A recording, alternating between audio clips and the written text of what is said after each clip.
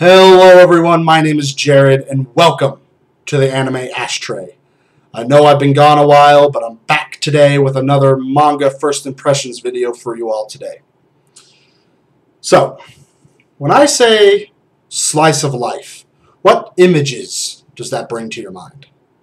For most people, it would probably be an anime or a manga set in a school with a cast of teenage or young adult characters dealing with mundane teenage or young adult issues.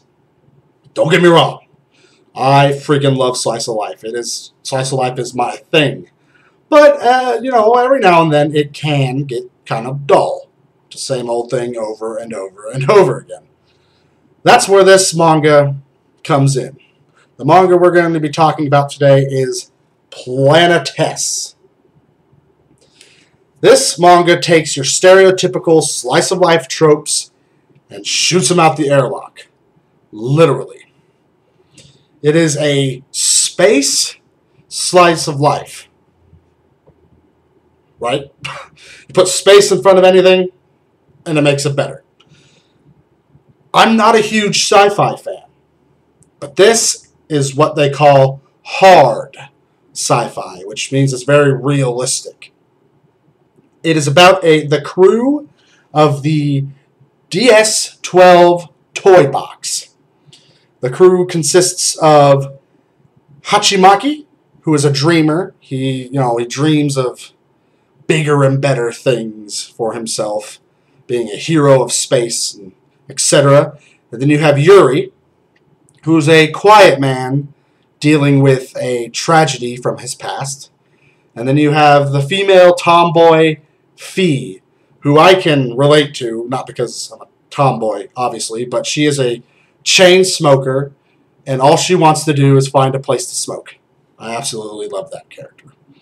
Now, what do these people do in space, in their DS-12 toy box, as they call their ship?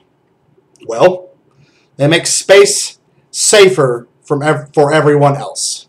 They are space janitors, basically. They fly around orbit, cleaning up debris, making it safe safer, because they can't ever get all of the debris that's out there. Safer for space travel. And like I said, it's set in the year 2070. And it is a very, very, very realistic version or a vision of what Earth is going to be like in the year 2070.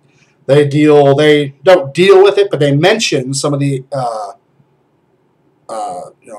environmental issues that we have right now, the rising of the sea levels, etc. But they do it all in a very real way. You're not going to get any like laser guns or aliens or warp drive, etc., etc. I personally don't know jack squat about space. But I get a feeling when I'm reading this that it's very real. I don't know I keep saying that, but it's just that's kind of the overarching feeling you get when you read it. It's just that this is like looking into the future almost. It's very much what our world could be like in the year 2070, 2075. Where space travel is a normal thing. People fly from Japan to England, and instead of flying over the ocean, they go up into the atmosphere and go through space. There's bases on the moon. There's a couple of characters that they talk about it's rare, but they're born on the moon, which means that they can never really go to Earth because their body isn't adjusted for gravity, which is something completely different. But I've read the first volume, and there's 4 volumes to this, all packed into these nice, beautiful omnibuses from Dark Horse, 2 volumes per. And like I said, I've read the first volume, and what stands out to me, each chapter is called a phase. They call it phase 1, phase 2, blah, blah, blah, instead of chapters. And each phase starts off with a beautiful, beautiful, fully colored pages. Just a couple of them. The entire chapter is not fully colored. But the first few pages are always fully colored. And it is brilliant. These full color pages are just absolutely phenomenal. And this is just a completely different manga than what I'm used to. I'm not a huge sci-fi fan, but this hard sci-fi, as they call it, this very real, very gritty, not really gritty, but very mechanical space travel that they do just really interests me. It really hooked me because it's almost, like I said, it's almost like looking into the future. It's very, very real, which I keep saying that, but that's just it, right? It's real. You feel for these characters. You believe that they could exist in the year 2070 or 2075. You believe that this could be an actual job that people do. Because, you know, something the size of a screw, something the size of a penny, something the size of, you know, a grain of sand in orbit, traveling at that high velocity could really, really screw you up. So they're doing the unsung heroes cleaning up orbit to make space travel safer for everyone.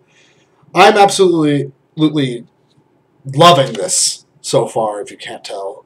It's completely different than anything I've ever read before. I know it's a classic. A lot of people have read it before, but it's great.